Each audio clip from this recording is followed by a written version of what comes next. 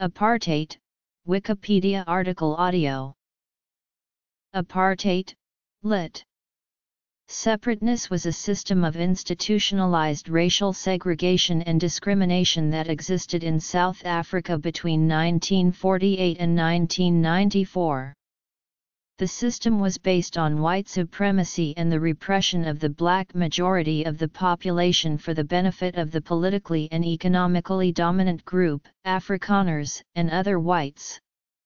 Despite the end of official legislation in 1991, apartheid laws remained in effect and black South Africans still had no representation in government. Broadly speaking, apartheid was delineated into petty apartheid, which entailed the segregation of public facilities and social events, and grand apartheid, which dictated housing and employment opportunities by race. Prior to the 1940s, some aspects of apartheid had already emerged in the form of minority rule by white South Africans and the socially enforced separation of black South Africans from other races, which later extended to pass laws and land apportionment. Apartheid was adopted as a formal policy by the South African government after the ascension of the National Party during the country's 1948 general elections. Etymology. Precursors.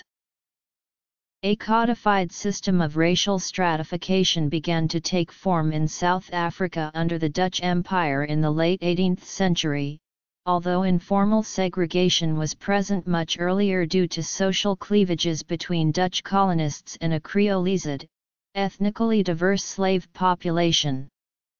With the rapid growth and industrialization of the British Cape Colony in the 19th century, racial policies and laws became increasingly rigid. Cape legislation that discriminated specifically against black Africans began appearing shortly before 1900. The policies of the Boer republics were also racially exclusive. For instance, the Transvaal Constitution barred non-white participation in church and state. The first apartheid law was the Prohibition of Mixed Marriages Act, 1949, followed closely by the Immorality Act of 1950, which made it illegal for most South African citizens to marry or pursue sexual relationships across racial lines. The Population Registration Act, 1950 classified all South Africans into one of four racial groups based on appearance, known ancestry, socio-economic status, and cultural lifestyle: black, white, colored, and Indian, the last two of which included several sub-classifications. Places of residence were determined by racial classification. From 1960 to 1983, 3.5 million non-white South Africans were removed from their homes and forced into segregated neighborhoods, in one of the largest mass removals in modern history. Most of these targeted removals were intended to restrict the black population to 10 designated tribal homelands, also known as Bantustans, 4 of which became nominally independent states. The government announced that relocated persons would lose their South African citizenship as they were absorbed into the Bantustans. Apartheid sparked significant international and domestic opposition, resulting in some of the most influential global social movements of the 20th century. It was the target of frequent condemnation in the United Nations and brought about an extensive arms and trade embargo on South Africa. During the 1970s and 1980s, internal resistance to apartheid became increasingly militant, prompting brutal crackdowns by the National Party administration and protracted sectarian violence that left thousands dead or in detention. Some reforms of the apartheid system were undertaken, including allowing for Indian and colored political representation in parliament, but these measures failed to appease most activist groups. Between 1987 and 1993, the National Party entered into bilateral negotiations with the African National Congress, the leading anti-apartheid political movement, for ending segregation and introducing majority rule. In 1990, prominent ANC leaders such as Nelson Mandela were released from detention. Apartheid legislation was abolished in mid-1991, pending multiracial elections set for April 1994. Apartheid is an Afrikaans word meaning separateness, or the state of being apart, literally apartheid. Its first recorded use was in 1929. Institution. Under the 1806 Cape Articles of Capitulation, the new British colonial rulers were required to respect previous legislation enacted under Roman Dutch law, and this led to a separation of the law in South Africa from English common law and a high degree of legislative autonomy.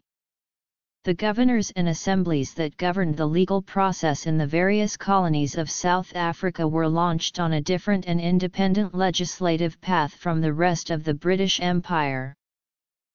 In the days of slavery, slaves required passes to travel away from their masters. In 1797 the Landdrost en Heemraden of Swellendam and Graafrenet extended pass laws beyond slaves and ordained that all Khoikhoi moving about the country for any purpose should carry passes. This was confirmed by the British colonial government in 1809 by the Hottentot Proclamation, which decreed that if a Khoikhoi were to move they would need a pass from their master or a local official. Ordinance No. 49 of 1828 decreed that prospective black immigrants were to be granted passes for the sole purpose of seeking work. These passes were to be issued for Coloreds and Khoikhoi, but not for other Africans, who were still forced to carry passes. Election of 1948. The United Kingdom Slavery Abolition Act 1833 abolished slavery throughout the British Empire and overrode the Cape Articles of Capitulation. To comply with the Act, the South African legislation was expanded to include Ordinance 1 in 1835, which effectively changed the status of slaves to indentured labourers. This was followed by Ordinance 3 in 1848, which introduced an indenture system for Xhosa that was little different from slavery.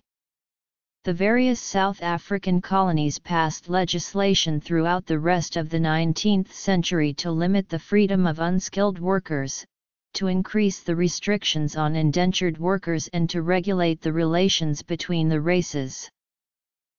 The Franchise and Ballot Act of 1892 instituted limits based on financial means and education to the black franchise, and the Natal Legislative Assembly Bill of 1894 deprived Indians of the right to vote. The Glenn Gray Act of 1894, instigated by the government of Prime Minister Cecil John Rhodes, limited the amount of land Africans could hold. In 1905 the General Pass Regulations Act denied blacks the vote, limited them to fixed areas, and inaugurated the infamous pass system. The Asiatic Registration Act required all Indians to register and carry passes. In 1910, the Union of South Africa was created as a self-governing dominion, which continued the legislative program. The South Africa Act enfranchised whites, giving them complete political control over all other racial groups while removing the right of blacks to sit in Parliament. The Native Land Act prevented blacks, except those in the Cape, from buying land outside reserves. The Natives in Urban Areas Bill was designed to force blacks into locations. The Urban Areas Act introduced residential segregation and provided cheap labor for industry led by white people. The Color Bar Act prevented black mine workers from practicing skilled trades. the Native Administration Act made the British Crown, rather than paramount chiefs, the supreme head over all African affairs. The Native Land and Trust Act complemented the 1913 Native Land Act, and Indiana the same year. The Representation of Natives Act removed previous black voters from the Cape voters' roll and allowed them to elect 3 whites to Parliament. One of the first pieces of segregating legislation enacted by Jan Smut's United Party government was the Asiatic Land Tenure Bill, which banned land sales to Indians. The United Party government began to move away from the rigid enforcement of segregationist laws during World War II.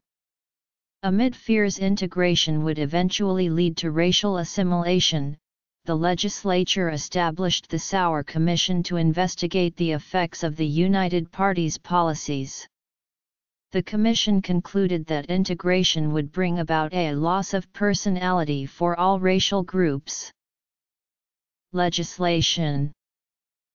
The Union of South Africa had allowed social custom and law to govern the consideration of multiracial affairs and of the allocation, in racial terms, of access to economic, social, and political status. Most white South Africans, regardless of their own differences, accepted the prevailing pattern. Nevertheless, by 1948 it remained apparent that there were occasional gaps in the social structure, whether legislated or otherwise, concerning the rights and opportunities of non-whites.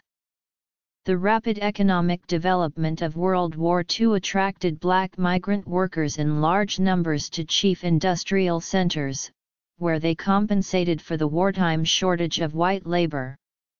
However, this escalated rate of black urbanization went unrecognized by the South African government, which failed to accommodate the influx with parallel expansion in housing or social services. Overcrowding, spiking crime rates, and disillusionment resulted.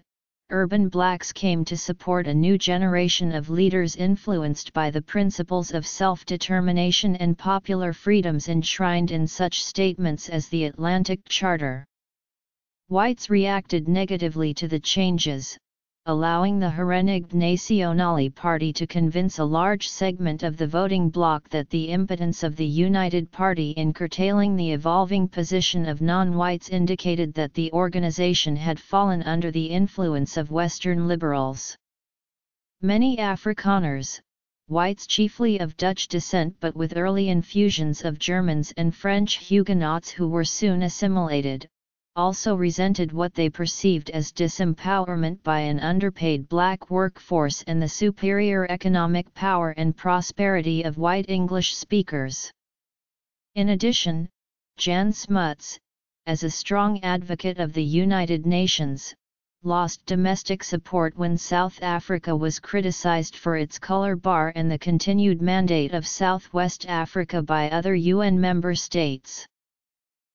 Disenfranchisement of colored voters. Afrikaner nationalists proclaimed that they offered the voters a new policy to ensure continued white domination. This policy was initially expounded from a theory drafted by Hendrik Verwoerd and was presented to the National Party by the Sauer Commission. It called for a systematic effort to organize the relations, rights, and privileges of the races as officially defined through a series of parliamentary acts and administrative decrees. Segregation had thus been pursued only in major matters, such as separate schools, and local society rather than law had been depended upon to enforce most separation. It should now be extended to everything. The party gave this policy a name, Apartheid. Apartheid was to be the basic ideological and practical foundation of Afrikaner politics for the next quarter of a century. Division among whites. The National Party's election platform stressed that apartheid would preserve a market for white employment in which non-whites could not compete. On the issues of black urbanization, the regulation of non-white labor, influx control, social security, farm tariffs, and non-white taxation. The United Party's policy remained contradictory and confused. Its traditional bases of support not only took mutually exclusive positions, but found themselves increasingly at odds with each other. Smut's reluctance to consider South African foreign policy against the mounting tensions of the Cold War also stirred up discontent, while the nationalists promised to purge the state and public service of communist sympathizers. First to desert the United Party were Afrikaner farmers, who wished to see a change in influx control due to problems with squatters, as well as higher prices for their maize and other produce in the face of the mineowners' demand for cheap food policies. Always identified with the affluent and capitalist, the party also failed to appeal to its working-class constituents. Populist rhetoric allowed the National Party to sweep 8 constituencies in the mining and industrial centres of the Witwatersrand and 5 more in Pretoria. Barring the predominantly English-speaking landowner electorate of the Natal, the United Party was defeated in almost every rural district. Its urban losses in the nation's most populous province, the Transvaal, proved equally devastating. As the voting system was disproportionately weighted in favour of rural constituencies and the Transvaal in particular, the 1948 election catapulted the Herenigde Nasionale Party from a small minority party to a commanding position with an 8-vote parliamentary lead. Daniel Frana Ois Mallan became the first nationalist prime minister, with the aim of implementing the apartheid philosophy and silencing liberal opposition. Homeland System. Glenn Gray Act, Natal Legislative Assembly Bill, Transvaal Asiatic Registration Act, South Africa Act, Mines and Works Act, Natives Land Act, Natives Act, Immorality Act, Native Administration Act, Women's Enfranchisement Act, Franchise Laws Amendment Act, Representation of Natives Act, Native Trust and Land Act, Native Consolidation Act. Immorality Amendment Act Euro, Population Registration Act, Group Areas Act, Suppression of Communism Act, Native Building Workers Act, Separate Representation of Voters Act, Prevention of Illegal Squatting Act, Bantu Authorities Act, Native Laws Amendment Act Euro, Pass Laws Act, Public Safety Act, Native Labour Act, Bantu Education Act, Reservation of Separate Amenities Act, Natives Resettlement Act, Group Areas Development Act, Riotous Assemblies Act, Industrial Conciliation Act, Natives Act, Immorality Act. Bantu Investment Corporation Act, Extension of University Education Act, Promotion of Bantu Self-Government Act, Unlawful Organizations Act, Indemnity Act, Colored Persons Communal Reserves Act, Republic of South Africa Constitution Act, Urban Bantu Councils Act, General Law Amendment Act.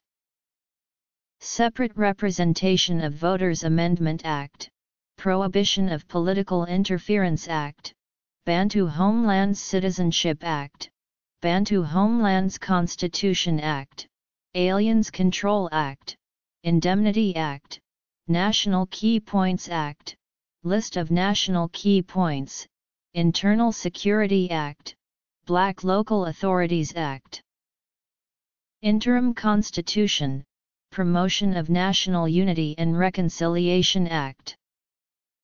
NP leaders argued that South Africa did not comprise a single nation, but was made up of 4 distinct racial groups: white, black, colored and Indian.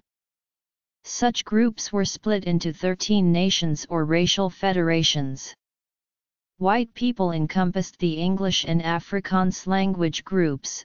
The black populace was divided into 10 such groups. International recognition of the Bantustans. The state passed laws that paved the way for Grand Apartheid, which was centered on separating races on a large scale, by compelling people to live in separate places defined by race. This strategy was in part adopted from leftover British rule that separated different racial groups after they took control of the Boer republics in the Anglo-Boer War. This created the black-only townships or locations, where blacks were relocated to their own towns.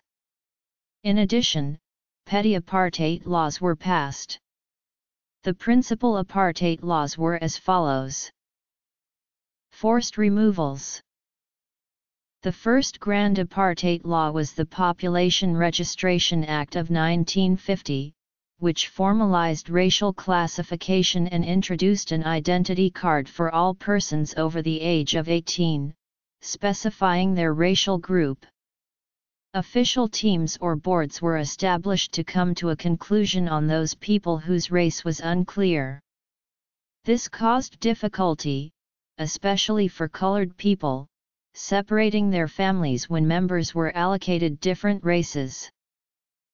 Support for guerrilla groups such as UNITA in Angola and Renamo in Mozambique, South African Defence Force raids into frontline states. Bombing raids were also conducted into neighboring states. Air and commando raids into Zimbabwe, Zambia, and Botswana occurred the same day, against ANC targets. An assassination attempt on Robert Mugabe, Prime Minister and future President of Zimbabwe, on December 18, 1981, a full-scale intervention into Angola. This was partly in support of UNITA, but was also an attempt to strike at planned bases, bomb attacks in Lesotho, kidnapping of refugees and ANC members in Swaziland by security services, an unsuccessful South African organized coup in the Seychelles on November 25, 1981, terrorist targeting of exiled ANC leaders abroad. Joe Slovo's wife Ruth First was killed by a parcel bomb in Maputo, and death squads of the Civil Cooperation Bureau and the Directorate of Military Intelligence attempted to carry out assassinations on ANC targets in Brussels, Paris, Stockholm, and London. The second pillar of Grand Apartheid was the Group Areas Act of 1950. Until then, most settlements had people of different races living side by side.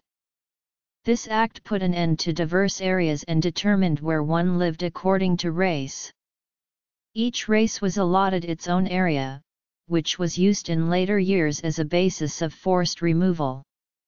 The Prevention of Illegal Squatting Act of 1951 allowed the government to demolish black shanty town slums and forced white employers to pay for the construction of housing for those black workers who were permitted to reside in cities otherwise reserved for whites. The Prohibition of Mixed Marriages Act of 1949 prohibited marriage between persons of different races, and the Immorality Act of 1950 made sexual relations with a person of a different race a criminal offense. F.W. de Klerk, I apologize in my capacity as leader of the NP to the millions who suffered wrenching disruption of forced removals, who suffered the shame of being arrested for past law offenses, who over the decades suffered the indignities and humiliation of racial discrimination. Martinus. Van Schalkwyk, the National Party brought development to a section of South Africa, but also brought suffering through a system grounded on injustice. In a statement shortly after the National Party voted to disband, Adriaan Vlok washed the feet of apartheid victim Frank Chikane in an act of apology for the wrongs of the apartheid regime.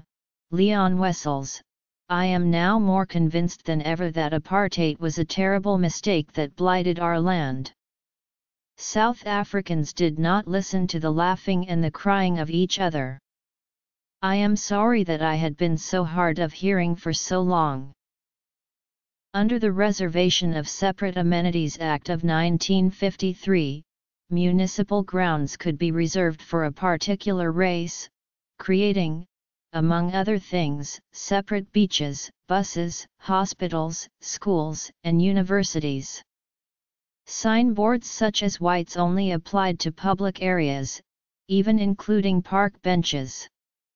Blacks were provided with services greatly inferior to those of whites, and, to a lesser extent, to those of Indian and colored people. Petty apartheid. Colored classification. Women under apartheid. Sport under apartheid. Further laws had the aim of suppressing resistance, especially armed resistance, to apartheid. The Suppression of Communism Act of 1950 banned any party subscribing to communism. The act defined communism and its aims so sweepingly that anyone who opposed government policy risked being labeled as a communist. Since the law specifically stated that communism aimed to disrupt racial harmony, it was frequently used to gag opposition to apartheid.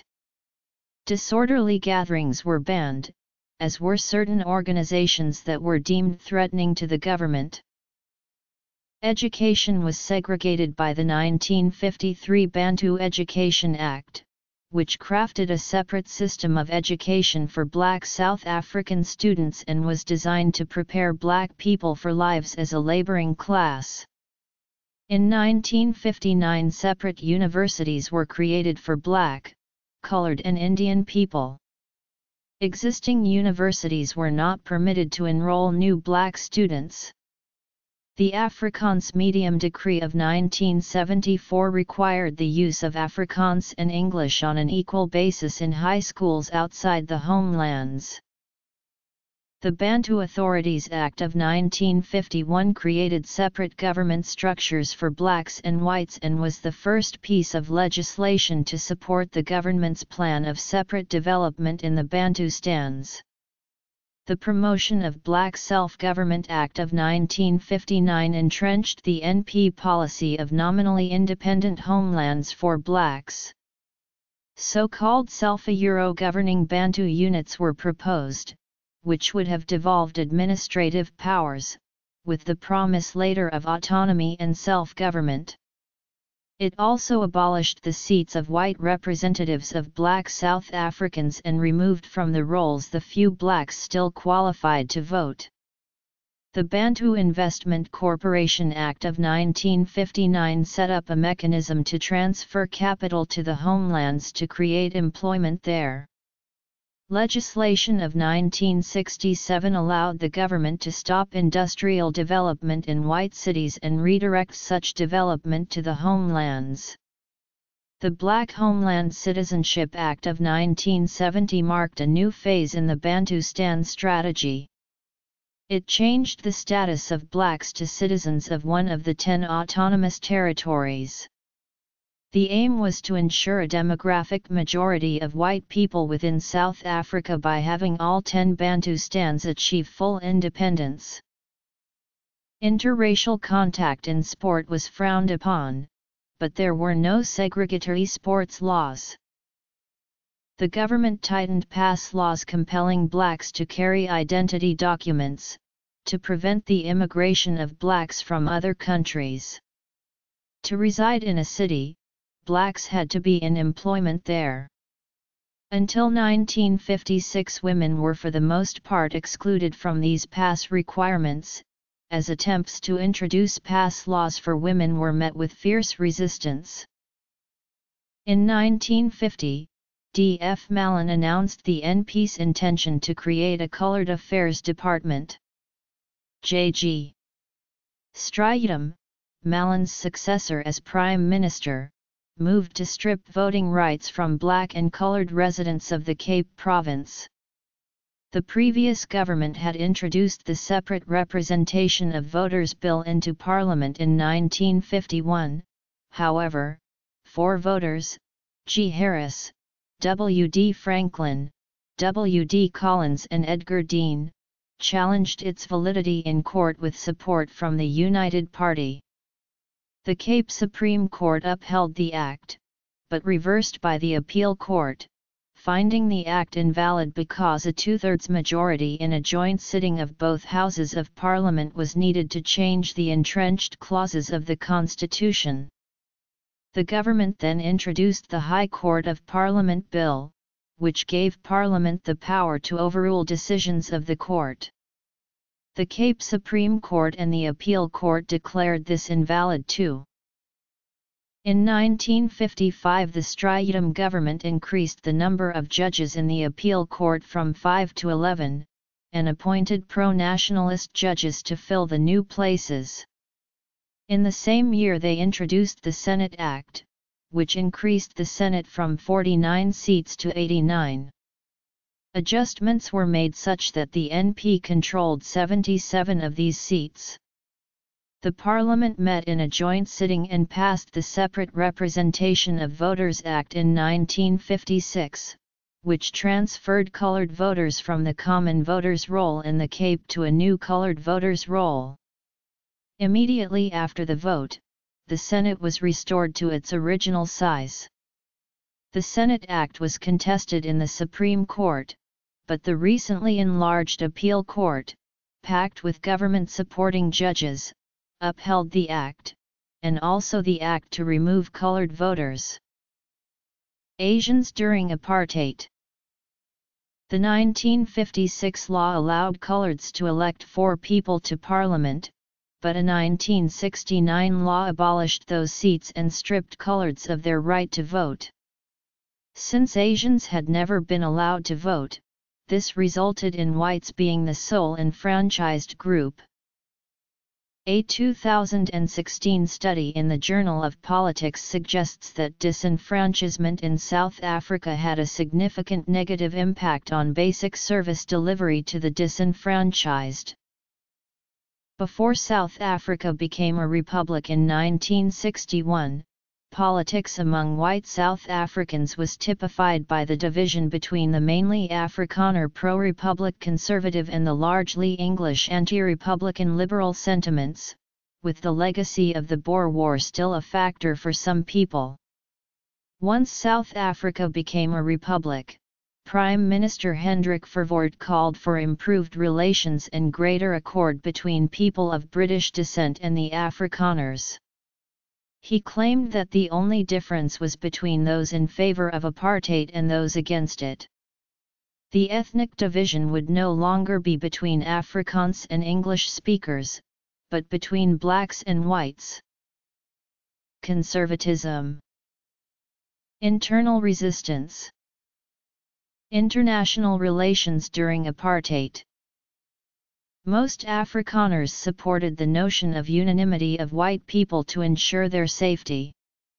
White voters of British descent were divided. Many had opposed a republic, leading to a majority no vote in Natal. Later, some of them recognized the perceived need for white unity, convinced by the growing trend of decolonization elsewhere in Africa, which concerned them. British Prime Minister Harold Macmillan's Wind of Change speech left the British faction feeling that the UK had abandoned them. The more conservative English speakers supported Verwoerd, others were troubled by the severing of ties with the UK and remained loyal to the Crown. They were displeased by having to choose between British and South African nationalities. Although Verwoerd tried to bond these different blocs, the subsequent voting illustrated only a minor swell of support, indicating that a great many English speakers remained apathetic and that Verwoerd had not succeeded in uniting the white population.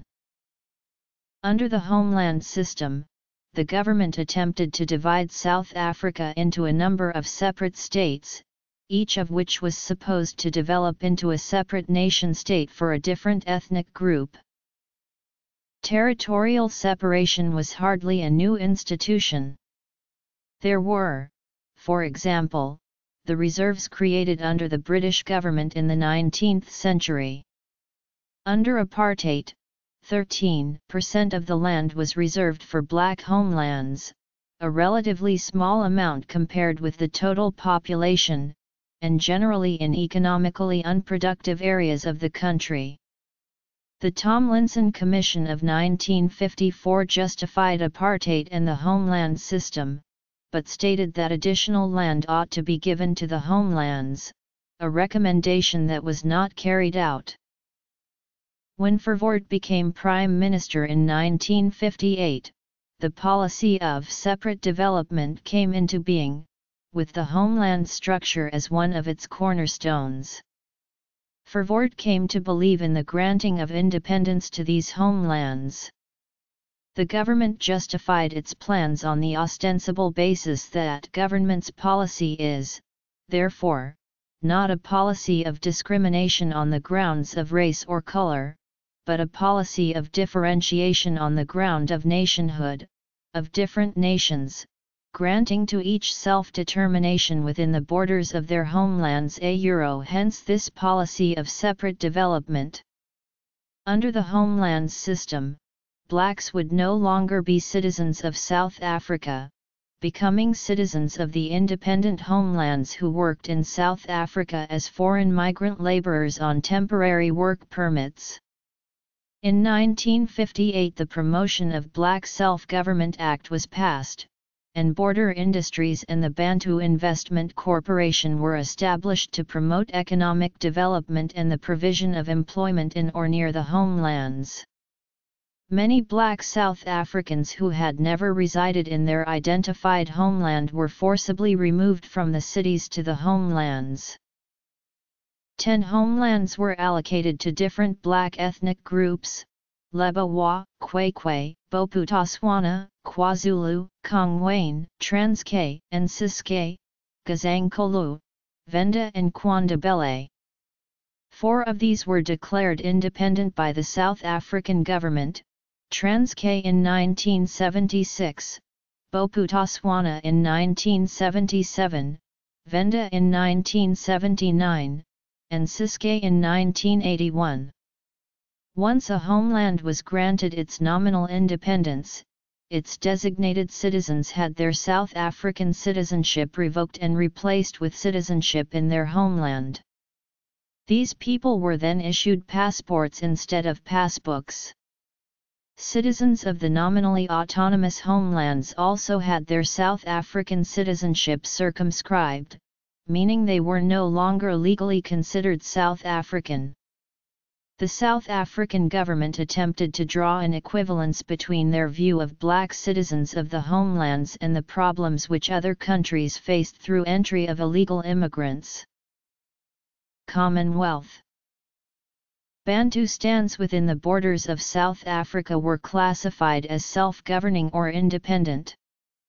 In theory, self-governing Bantustans had control over many aspects of their internal functioning but were not yet sovereign nations. Independent Bantustans were intended to be fully sovereign. In reality, they had no significant economic infrastructure and with few exceptions encompassed swaths of disconnected territory.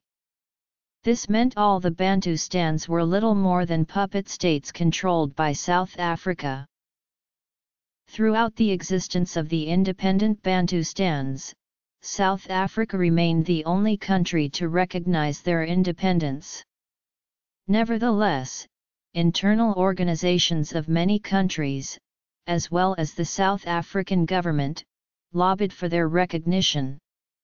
For example, upon the foundation of Transkei, the Swiss South African Association encouraged the Swiss government to recognize the new state. In 1976, leading up to a United States House of Representatives resolution urging the president to not recognize Transkei, the South African government intensely lobbied lawmakers to oppose the bill. Each TBVC state extended recognition to the other independent Bantustans while South Africa showed its commitment to the notion of TBVC sovereignty by building embassies in the TBVC capitals. During the 1960s, 1970s, and early 1980s, the government implemented a policy of resettlement, to force people to move to their designated group areas. Millions of people were forced to relocate. These removals included people relocated due to slum clearance programs, labor tenants on white-owned farms, the inhabitants of the so-called black spots, the families of workers living in townships close to the homelands, and surplus people from urban areas, including thousands of people from the Western Cape who were moved to the Transkei and Ciskei homelands. The best publicized forced removals of the 1950s occurred in Johannesburg, when 60,000 people were moved to the new township of Soweto. Until 1955, Sophiatown had been one of the few urban areas where black people were allowed to own land, and was slowly developing into a multiracial slum. As industry in Johannesburg grew, Sophiatown became the home of a rapidly expanding black workforce, as it was convenient and close to town. It had the only swimming pool for black children in Johannesburg. As one of the oldest black settlements in Johannesburg, it held an almost symbolic importance for the 50,000 black people it contained. Despite a vigorous ANC protest campaign and worldwide publicity, the removal of Sophiatown began on February 9, 1955 under the Western Areas Removal Scheme. In the early hours, heavily armed police forced residents out of their homes and loaded their belongings onto government trucks. The residents were taken to a large tract of land 19 kilometers from the city center, known as Meadowlands, which the government had purchased in 1953. Meadowlands became part of a new planned black city called Soweto. Sophiatown was destroyed by bulldozers, and a new white suburb named Triumph was built in its place. This pattern of forced removal and destruction was to repeat itself over the next few years, and was not limited to black South Africans alone. Forced removals from areas like Cato Manor in Durban, and District 6 in Cape Town, where 55,000 colored and Indian people were forced to move to new townships on the Cape Flats, were carried out under the Group Areas Act of 1950. Nearly 600,000 colored, Indian and Chinese people were moved under the Group Areas Act. Some 40,000 whites were also forced to move when land was transferred from white South Africa into the black homelands. These whites, however, had the benefit of support from the government, which the black population did not. The NP passed a string of legislation that became known as petty apartheid. The first of these was the Prohibition of Mixed Marriages Act 55 of 1949, prohibiting marriage between whites and people of other races. The Immorality Amendment Act 21 of 1950 forbade unlawful racial intercourse and any immoral or indecent act between a white and a black, Indian, or colored person. Blacks were not allowed to run businesses or professional practices in areas designated as White South Africa unless they had a permit. They were required to move to the black homelands and set up businesses and practices there. Transport and civil facilities were segregated. Trains, hospitals, and ambulances were segregated. Because of the smaller numbers of white patients and the fact that white doctors preferred to work in white hospitals, conditions in white hospitals were much better than those in often overcrowded and understaffed black hospitals. Blacks were excluded from living or working in white areas, unless they had a pass, nicknamed the Dompas, also spelled Dompas or Dom pass. The most likely origin of this name is from the Afrikaans Verdomde Pa, although some commentators ascribe it to the Afrikaans words meaning dumb pass. Only blacks with Section 10 rights were excluded from this provision. A pass was issued only to a black with approved work. Spouses and children had to be left behind in black homelands. A pass was issued for one magisterial district, confining the holder to that area only. Being without a valid pass made a person subject to arrest and trial for being an illegal migrant. This was often followed by deportation to the person's homeland and prosecution of the employer for employing an illegal migrant. Police vans patrolled white areas to round up blacks without passes. Blacks were not allowed to employ whites in white South Africa. Although trade unions for black and colored workers had existed since the early 20th century, it was not until the 1980s reforms that a mass black trade union movement developed. Trade unions under apartheid were racially segregated, with 54 unions being white only, 38 for Indian and colored and 19 for black people. The Industrial Conciliation Act legislated against the creation of multiracial trade unions and attempted to split existing multiracial unions into separate branches or organizations along racial lines. In the 1970s, the state spent 10 times more per child on the education of white children than on black children within the Bantu education system. Higher education was provided in separate universities and colleges after 1959. 8 black universities were created in the homelands. Fort Hare University in the Ciskei was to register only Xhosa-speaking students. Sotho, Tswana, Pedi, and Venda speakers were placed at the newly founded University College of the North at Turf Loop, while the University College of Zululand was launched to serve Zulu students. Coloreds and Indians were to have their own establishments in the Cape and Natal respectively. Each black homeland controlled its own education, health, and police systems. Blacks were not allowed to buy hard liquor. They were able only to buy state-produced poor-quality beer. Public beaches were racially segregated. Public swimming pools, some pedestrian bridges, in cinema parking spaces, graveyards, parks, and public toilets were segregated. Cinemas and theaters in white areas were not allowed to admit blacks. There were practically no cinemas in black areas. Most restaurants and hotels in white areas were not allowed to admit blacks except as staff. Blacks were prohibited from attending white churches under the Churches Native Laws Amendment Act of 1957, but this was never rigidly enforced, and churches were one of the few places races could mix without the interference of the law.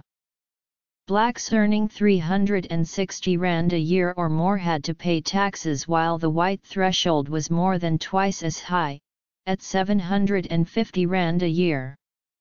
On the other hand, the taxation rate for whites was considerably higher than that for blacks. Blacks could never acquire land in white areas.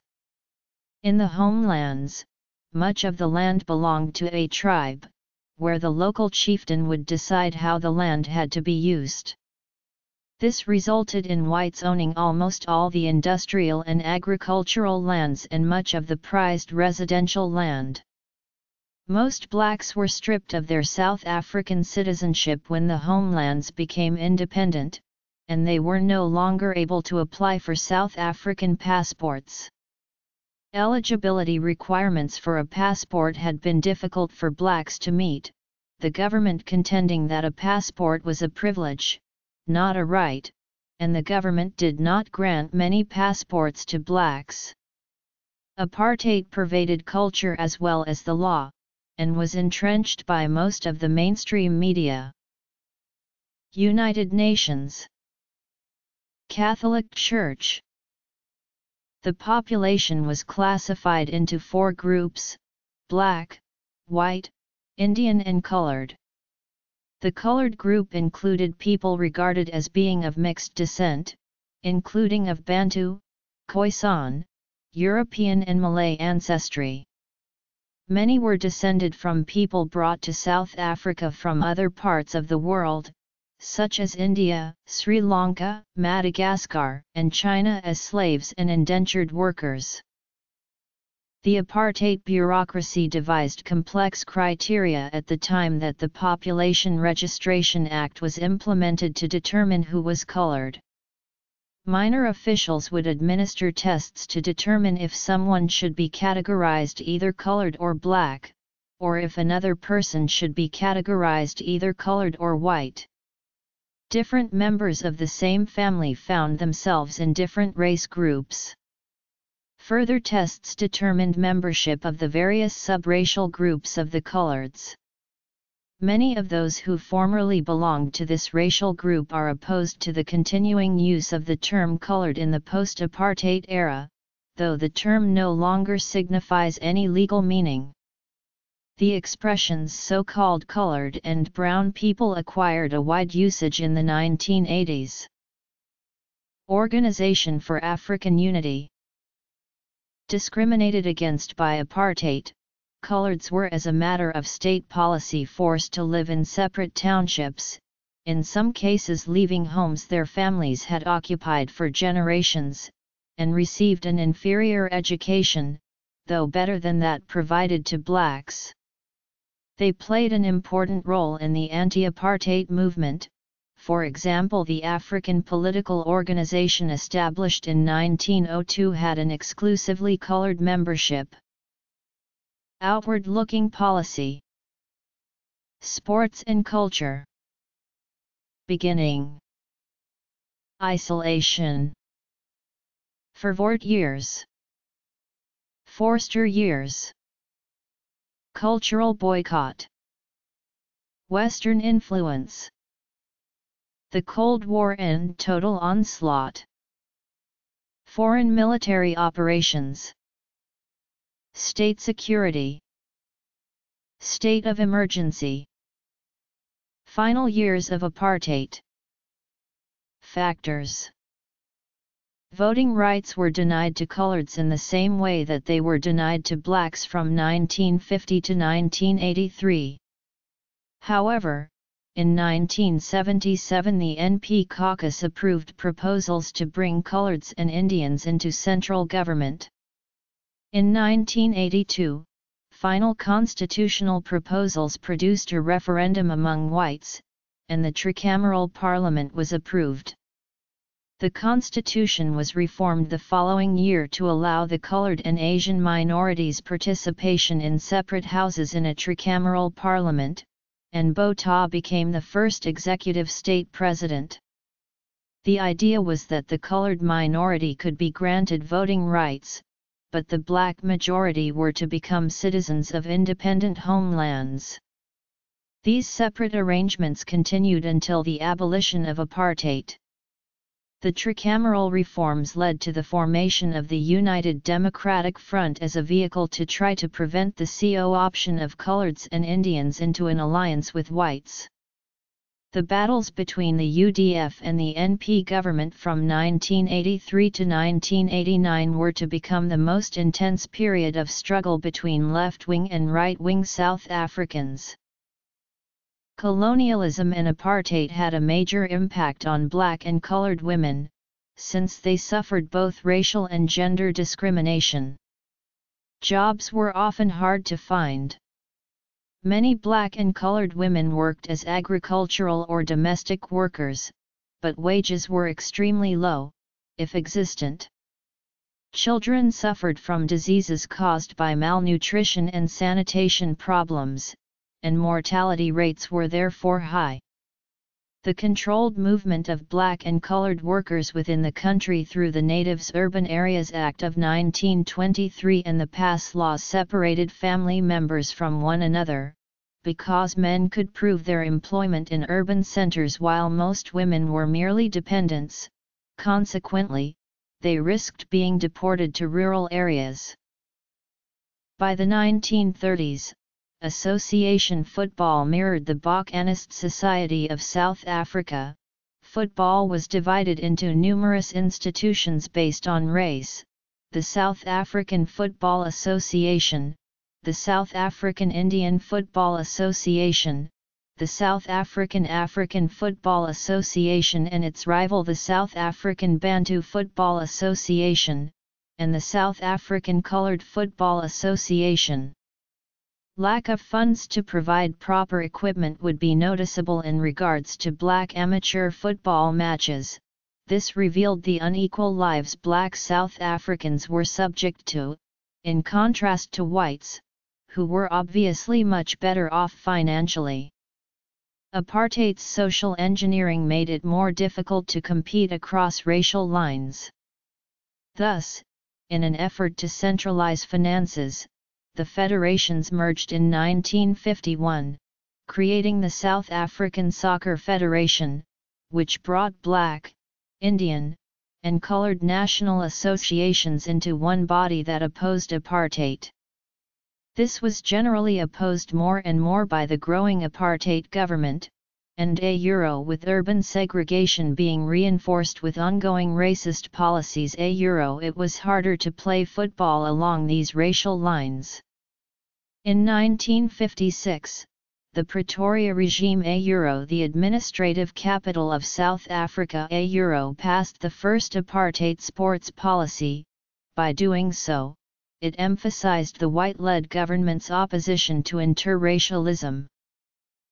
While football was plagued by racism, it also played a role in protesting apartheid and its policies. With the international bans from FIFA and other major sporting events, South Africa would be in the spotlight internationally. In a 1977 survey, white South Africans ranked the lack of international sport as one of the 3 most damaging consequences of apartheid. By the mid-1950s, black South Africans would also use media to challenge the racialization of sports in South Africa. Anti-apartheid forces had begun to pinpoint sport as the weakness of white national morale. Black journalists for the Johannesburg Drum magazine were the first to give the issue public exposure, with an intrepid special issue in 1955 that asked, "Why shouldn't our blacks be allowed in the SA team?" As time progressed, international standing with South Africa would continue to be strained. In the 1980s, as the oppressive system was slowly collapsing, the ANC and National Party started negotiations on the end of apartheid. Football associations also discussed the formation of a single, non-racial controlling body. This unity process accelerated in the late 1980s and led to the creation, in December 1991, of an incorporated South African Football Association. On July 3, 1992, FIFA finally welcomed South Africa back into international football.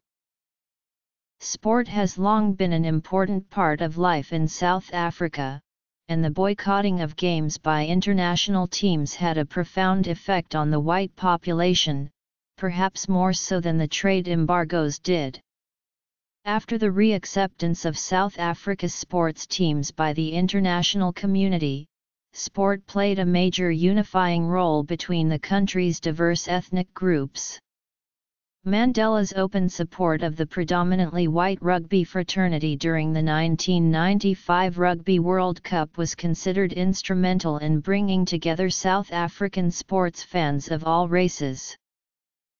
Defining its Asian population, a minority that did not appear to belong to any of the initial 3 designated non-white groups, was a constant dilemma for the apartheid government.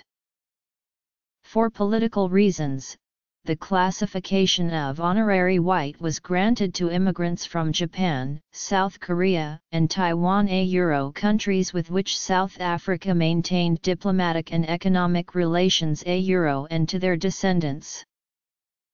Indian South Africans during apartheid were classified many ranges of categories from Asian to black to colored and even the monoethnic category of Indian, but never as white, having been considered non-white throughout South Africa's history. The group faced severe discrimination during the apartheid regime and were subject to numerous racialist policies. Chinese South Africans who were descendants of migrant workers who came to work in the gold mines around Johannesburg in the late 19th century were initially either classified as colored or other Asian and were subject to numerous forms of discrimination and restriction.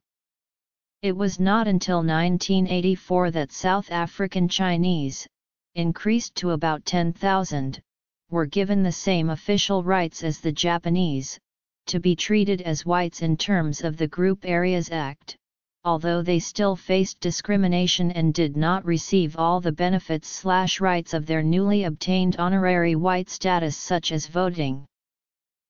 Indonesians arrived at the Cape of Good Hope as slaves until the abolishment of slavery during the 1800s. They were predominantly Muslim, were allowed religious freedom and formed their own ethnic group/community known as Cape Malays. They were classified as part of the colored racial group. This was the same for South Africans of Malaysian descent who were also classified as part of the colored race and thus considered not white. South Africans of Filipino descent were classified as black due to historical outlook on Filipinos by white South Africans, and many of them lived in Bantustans. Alongside apartheid, the NP government implemented a program of social conservatism. Pornography and gambling were banned. Cinemas, shops selling alcohol and most other businesses were forbidden from operating on Sundays. Abortion, homosexuality, and sex education were also restricted. Abortion was legal only in cases of rape or if the mother's life was threatened. Television was not introduced until 1976 because the government viewed English programming as a threat to the Afrikaans language. Television was run on apartheid lines. TV1 broadcast in Afrikaans and English, TV2 in Zulu and Xhosa and TV3 in Sotho, Tswana, and Pedi, and TV4 mostly showed programs for an urban black audience. Apartheid sparked significant internal resistance. The government responded to a series of popular uprisings and protests with police brutality, which in turn increased local support for the armed resistance struggle.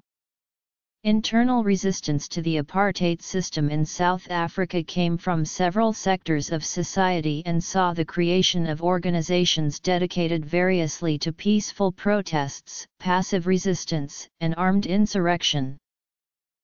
In 1949, the youth wing of the African National Congress took control of the organization and started advocating a radical black nationalist program. The new young leaders proposed that white authority could only be overthrown through mass campaigns. In 1950, that philosophy saw the launch of the Program of Action, a series of strikes, boycotts, and civil disobedience actions that led to occasional violent clashes with the authorities. In 1959, a group of disenchanted ANC members formed the Pan-Africanist Congress, which organized a demonstration against passbooks on March 21, 1960. One of those protests was held in the township of Sharpeville, where 69 people were killed by police in the Sharpeville massacre. In the wake of Sharpeville, the government declared a state of emergency. More than 18,000 people were arrested, including leaders of the ANC and PAC, and both organizations were banned. The resistance went underground, with some leaders in exile abroad and others engaged in campaigns of domestic sabotage and terrorism. In May 1961, before the declaration of South Africa as a republic, an assembly representing the banned ANC called for negotiations between the members of the different ethnic groupings, threatening demonstrations and strikes during the inauguration of the republic if their calls were ignored.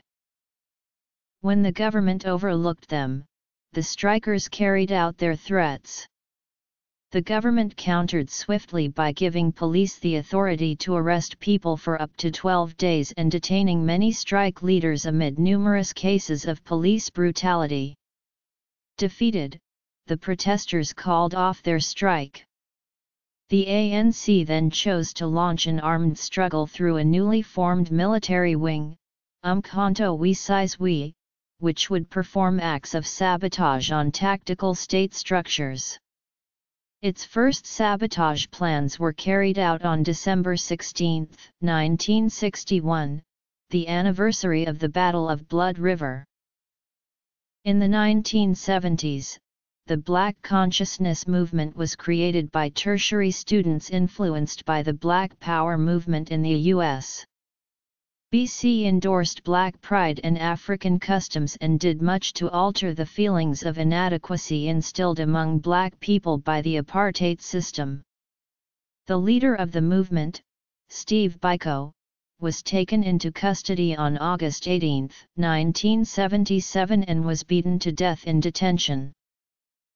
In 1976, secondary students in Soweto took to the streets in the Soweto Uprising to protest against the imposition of Afrikaans as the only language of instruction. On June 16, police opened fire on students protesting peacefully. According to official reports, 23 people were killed, but the number of people who died is usually given as 176, with estimates of up to 700. In the following years, several student organizations were formed to protest against apartheid, and these organizations were central to urban school boycotts in 1980 and 1983 and rural boycotts in 1985 and 1986. In parallel with student protests, labor unions started protest action in 1973 and 1974. After 1976, unions and workers are considered to have played an important role in the struggle against apartheid, filling the gap left by the banning of political parties. In 1979, Black trade unions were legalized and could engage in collective bargaining, although strikes were still illegal. Economist Thomas Sowell wrote that basic supply and demand led to violations of apartheid on a massive scale throughout the nation, simply because there were not enough white South African business owners to meet the demand for various goods and services.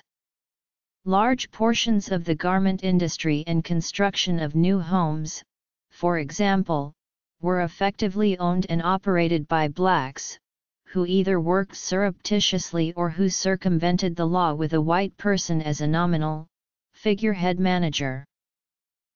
In 1983, anti-apartheid leaders determined to resist the tricameral parliament assembled to form the United Democratic Front in order to coordinate anti-apartheid activism inside South Africa. The first presidents of the UDF were Archigumd, Oscar Mbetha, and Albertina Sisulu. Patrons were Archbishop Desmond Tutu, Dr. Alan Bozak, Helen Joseph, and Nelson Mandela. Basing its platform on abolishing apartheid and creating a non-racial democratic South Africa, the UDF provided a legal way for domestic human rights groups and individuals of all races to organize demonstrations and campaign against apartheid inside the country. Churches and church groups also emerged as pivotal points of resistance. Church leaders were not immune to prosecution, and certain faith-based organizations were banned, but the clergy generally had more freedom to criticize the government than militant groups did.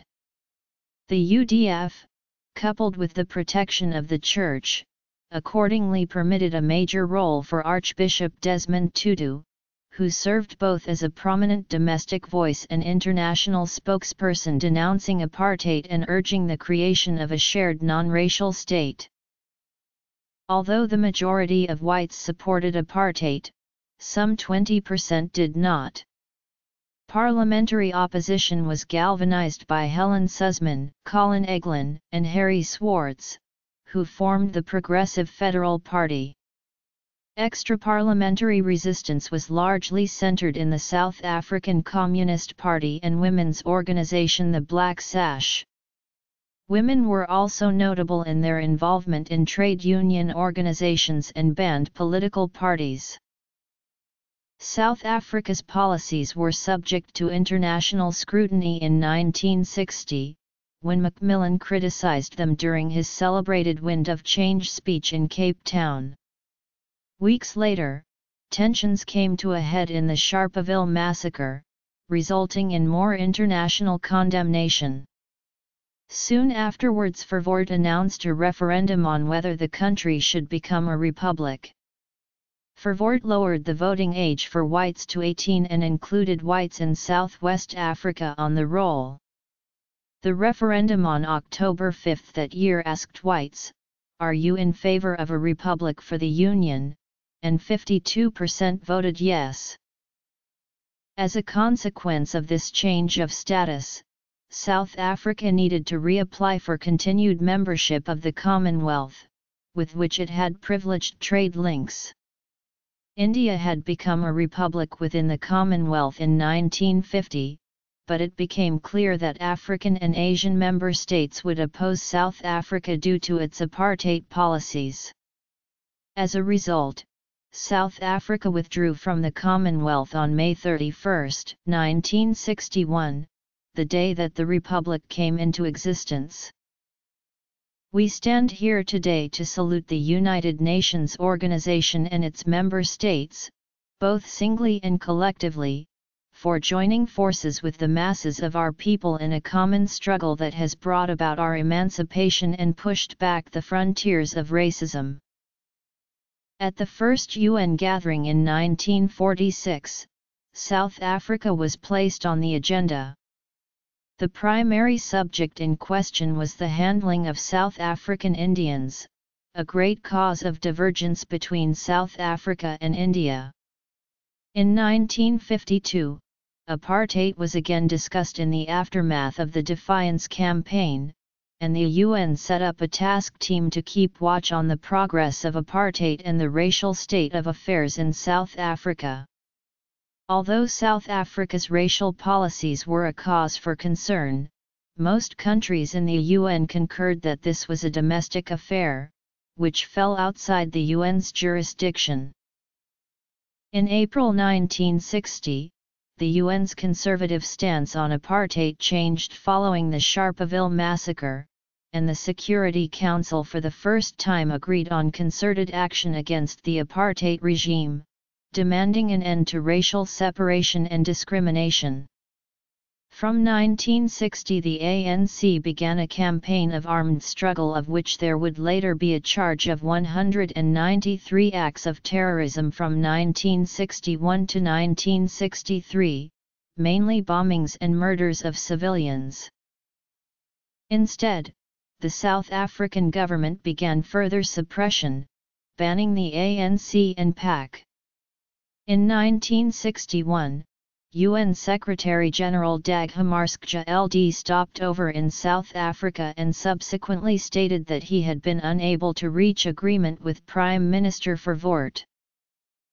In 1961, dismissing an Israeli vote against South African apartheid at the United Nations, Verwoerd famously said, "Israel is not consistent in its new anti-apartheid attitude. They took Israel away from the Arabs after the Arabs lived there for 1,000 years.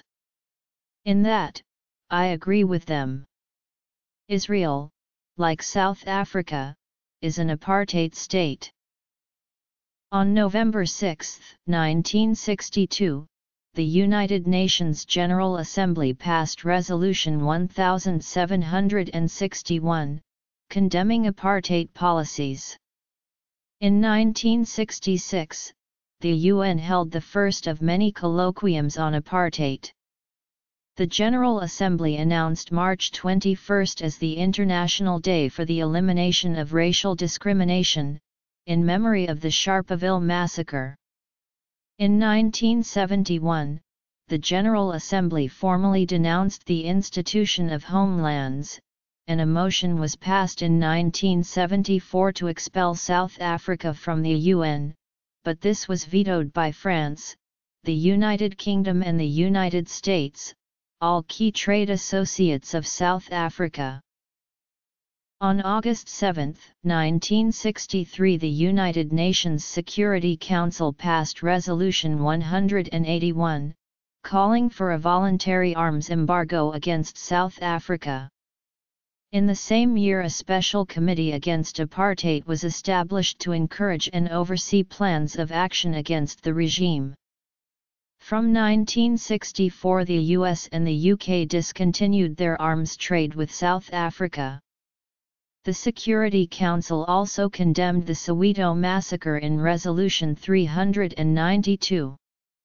In 1977, the voluntary UN arms embargo became mandatory with the passing of Resolution 418. Economic sanctions against South Africa were also frequently debated as an effective way of putting pressure on the apartheid government. In 1962, the UN General Assembly requested that its members sever political, fiscal and transportation ties with South Africa. In 1968, it proposed ending all cultural, educational, and sporting connections as well. Economic sanctions, however, were not made mandatory, because of opposition from South Africa's main trading partners. In 1973, the UN adopted the Apartheid Convention, which defines apartheid and even qualifies it as a crime against humanity, which might lead to international criminal prosecution of the individuals responsible for perpetrating it. This convention has, however, only been ratified by 107 of the 193 member states as of August 2008. The convention was initially drafted by the former USSR and Guinea, before being presented to the UN General Assembly. The convention was adopted with a vote of 91 for, and 4 against the convention. In 1978 and 1983, the Union condemned South Africa at the World Conference Against Racism. After much debate, by the late 1980s, the United States, the United Kingdom, and 23 other nations had passed laws placing various trade sanctions on South Africa.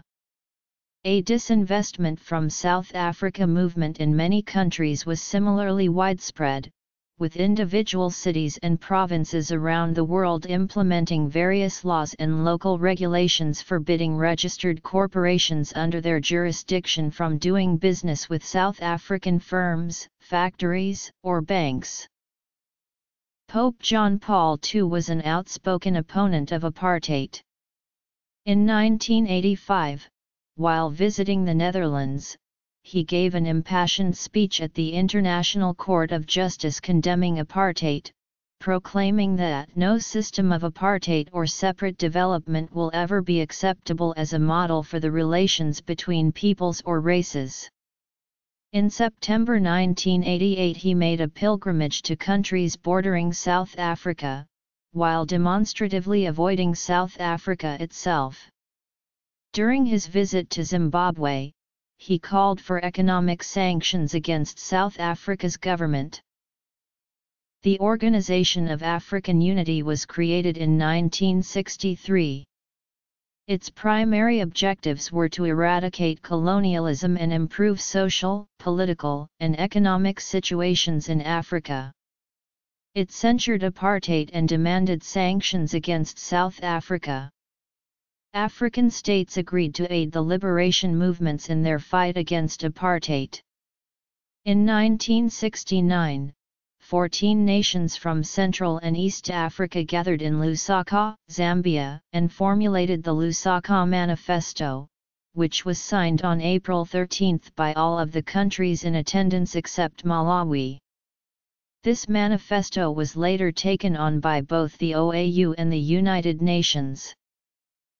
The Lusaka Manifesto summarized the political situations of self-governing African countries, condemning racism and inequity, and calling for black majority rule in all African nations.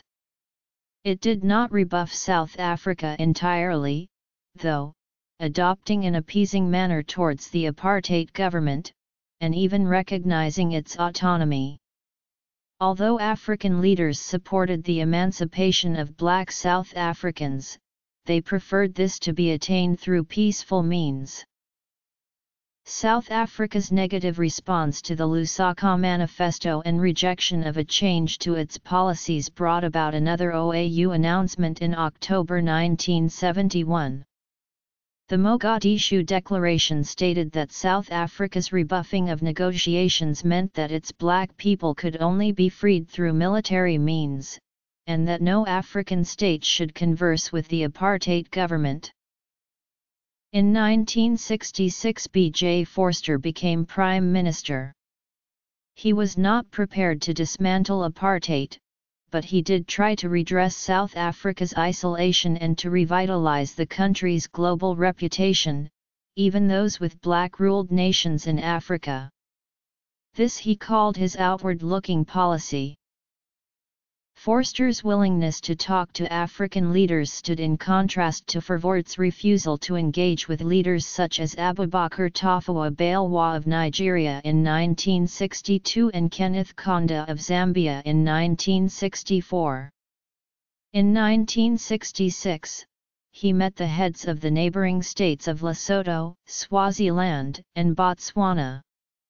In 1967, he offered technological and financial aid to any African state prepared to receive it, asserting that no political strings were attached, aware that many African states needed financial aid despite their opposition to South Africa's racial policies. Many were also tied to South Africa economically because of their migrant labor population working on the South African mines. Botswana, Lesotho, and Swaziland remained outspoken critics of apartheid, but depended on South Africa's economic aid. Malawi was the first country not on South African borders to accept South African aid. In 1967, the two states set out their political and economic relations, and, in 1969, Malawi became the only country at the Assembly which did not sign the Lusaka Manifesto condemning South Africa apartheid policy. In 1970, Malawian President Hastings Banda made his first and most successful official stopover in South Africa. Associations with Mozambique followed suit and were sustained after that country won its sovereignty in 1975. Angola was also granted South African loans. Other countries which formed relationships with South Africa were Liberia, Ivory Coast, Madagascar, Mauritius, Gabon, Zaire, and the Central African Republic. Although these states condemned apartheid, South Africa's economic and military dominance meant that they remained dependent on South Africa to varying degrees. South Africa's isolation in sport began in the mid-1950s and increased throughout the 1960s. Apartheid forbade multiracial sport, which meant that overseas teams, by virtue of their having players of diverse races, could not play in South Africa. In 1956, the International Table Tennis Federation severed its ties with the all-white South African Table Tennis Union, preferring the non-racial South African Table Tennis Board. The apartheid government responded by confiscating the passports of the board's players so that they were unable to attend international games. In 1959, the non-racial South African Sports Association was formed to secure the rights of all players on the global field. After meeting with no success in its endeavors to attain credit by collaborating with white establishments, SASA approached the International Olympic Committee in 1962, calling for South Africa's expulsion from the Olympic Games. The IOC sent South Africa a caution to the effect that, if there were no changes, they would be barred from the 1964 Olympic Games. The changes were initiated, and in January 1963, the South African Non-Racial Olympic Committee was set up. The anti-apartheid movement persisted in its campaign for South Africa's exclusion, and the IOC acceded in barring the country from the 1964 Games in Tokyo. South Africa selected a multiracial team for the next Games, and the IOC opted for incorporation in the 1968 Games in Mexico. Because of protests from AAMs and African nations, however, the IOC was forced to retract the invitation. Foreign complaints about South Africa's bigoted sports brought more isolation. Racially selected New Zealand sports teams toured South Africa, until the 1970 All Blacks rugby tour allowed Maori to go under the status of honorary whites. Huge and widespread protests occurred in New Zealand in 1981 against the Springbok Tour. The government spent $8 million protecting games using the army and police force. A planned all-black tour to South Africa in 1985 remobilized the New Zealand protesters and it was cancelled. A rebel tour not government-sanctioned went ahead in 1986. But after that sporting ties were cut, and New Zealand made a decision not to convey an authorised rugby team to South Africa until the end of apartheid. Vorster replaced Verwoerd as Prime Minister in 1966 following the latter's assassination and declared that South Africa would no longer dictate to other countries what their teams should look like. Although this reopened the gate for international sporting meets, it did not signal the end of South Africa's racist sporting policies. In 1968 Vorster went against his policy by refusing to permit Basil de Oliveira, a coloured South African-born cricketer, to join the English cricket team on its tour to South Africa. Vorster said that the side had been chosen only to prove a point, and not on merit. After protests, however, Dolly was eventually included in the team. Protests against certain tours brought about the cancellation of a number of other visits, including that of an England rugby team touring South Africa in 1969-70. The first of the white bans occurred in 1971 when the chairman of the Australian Cricketing Association Sir Don Bradman flew to South Africa to meet Vorster. Vorster had expected Bradman to allow the tour of the Australian cricket team to go ahead, but things became heated after Bradman asked why black sportsmen were not allowed to play cricket. Vorster stated that blacks were intellectually inferior and had no finesse for the game. Bradman thinking this ignorant and repugnant asked Vorster if he had heard of a man named Gary Sobers. On his return to Australia, Bradman released a one-sentence statement, "We will not play them until they choose a team on a non-racist basis." In South Africa, Vorster vented his anger publicly against Bradman, while the African National Congress rejoiced. This was the first time a predominantly white nation had taken the side of multiracial sport, producing an unsettling resonance that more white boycotts were coming. Almost 20 years later, on his release from prison, Nelson Mandela asked a visiting Australian statesman if Donald Bradman, his childhood hero, was still alive. In 1971, Vorster altered his policies even further by distinguishing multiracial from multinational sport. Multiracial sport, between teams with players of different races, remained outlawed. Multinational sport, however, was now acceptable, international sides would not be subject to South Africa's racial stipulations. In 1978, Nigeria boycotted the Commonwealth Games because New Zealand's sporting contacts with the South African government were not considered to be in accordance with the 1977 Gleneagles Agreement. Nigeria also led the 32-nation boycott of the 1986 Commonwealth Games because of British Prime Minister Margaret Thatcher's ambivalent attitude towards sporting links with South Africa, significantly affecting the quality and profitability of the Games and thus thrusting apartheid into the international spotlight. In the 1960s, the anti-apartheid movements began to campaign for cultural boycotts of apartheid South Africa. Artists were requested not to present or let their works be hosted in South Africa.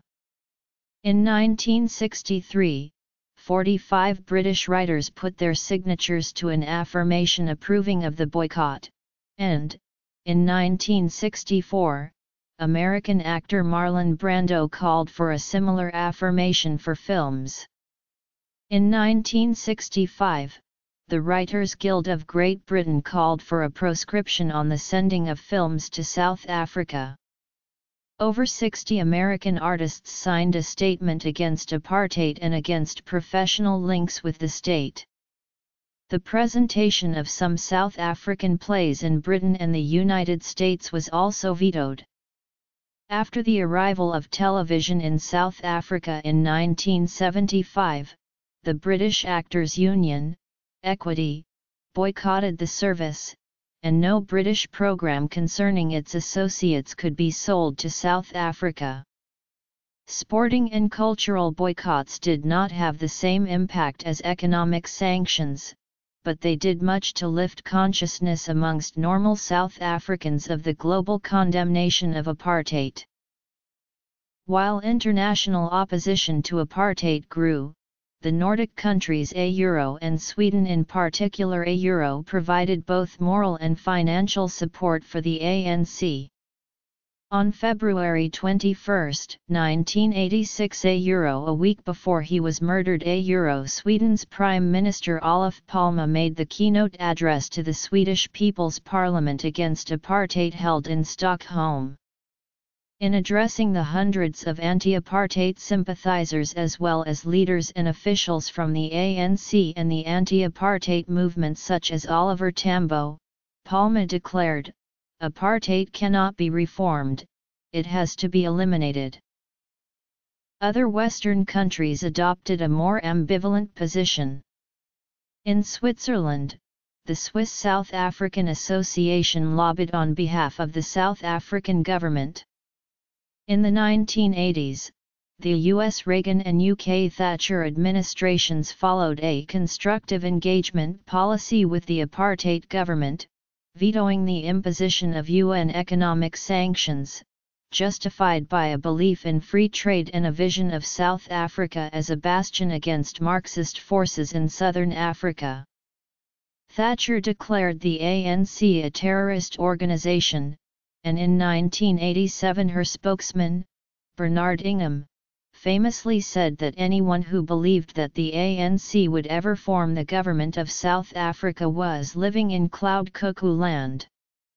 The American Legislative Exchange Council, a conservative lobbying organization, actively campaigned against divesting from South Africa throughout the 1980s. By the late 1980s, with the tide of the Cold War turning and no sign of a political resolution in South Africa, Western patience began to run out. By 1989, a bipartisan Republican/Democratic initiative in the U.S. favored economic sanctions, the release of Nelson Mandela and a negotiated settlement involving the ANC. Thatcher too began to take a similar line, but insisted on the suspension of the ANC's armed struggle. The UK's significant economic involvement in South Africa may have provided some leverage with the South African government, with both the UK and the US applying pressure and pushing for negotiations.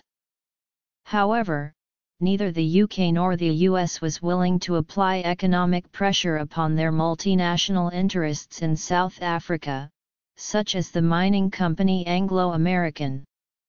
Although a high-profile compensation claim against these companies was thrown out of court in 2004, the U.S. Supreme Court in May 2008 upheld an appeal court ruling allowing another lawsuit that seeks damages of more than $400 billion from major international companies which are accused of aiding South Africa's apartheid system. Institutional racism. Economic contradictions. Western influence too. Tricameral parliament. Reforms and contact with the ANC under Botha. Presidency of F.W. de Klerk. Negotiations. 1994 election. During the 1950s, South African military strategy was decisively shaped by fears of communist espionage and a conventional Soviet threat to the strategic Cape trade route between the South Atlantic and Indian Oceans. The apartheid government supported the U.S.-led North Atlantic Treaty Organization, as well as its policy of regional containment against Soviet-backed regimes and insurgencies worldwide. By the late 1960s, the rise of Soviet client states on the African continent, as well as Soviet aid for militant anti-apartheid movements, was considered one of the primary external threats to the apartheid system. South African officials frequently accused domestic opposition groups of being communist proxies. For its part, the Soviet Union viewed South Africa as a bastion of neocolonialism and a regional Western ally, which helped fuel its support for various anti-apartheid causes. From 1973 onward, much of South Africa's white population increasingly looked upon their country as a bastion of the free world besieged militarily, politically, and culturally by communism and radical black nationalism. The apartheid government perceived itself as being locked in a proxy struggle with the Warsaw Pact and, by implication, armed wings of black nationalist forces such as Umkhonto we Sizwe and the People's Liberation Army of Namibia, which often received Soviet arms and training. This was described as total onslaught. South African initiatives designed to counter total onslaught were known as total strategy and involved building up a formidable conventional military and counterintelligence capability. Total strategy was built on the principles of counter-revolution as espoused by noted French tactician André Copyright Beaufret. Considerable effort was devoted towards circumventing international arms sanctions, and the government even went so far as to develop nuclear weapons, allegedly with covert assistance from Israel. In 2010, The Guardian released South African government documents that revealed an Israeli offer to sell the apartheid regime nuclear weapons.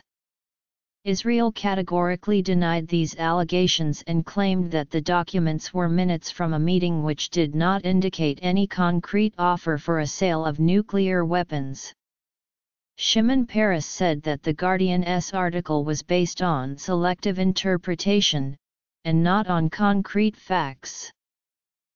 From the late 1970s to the late 1980s, defense budgets in South Africa were raised exponentially.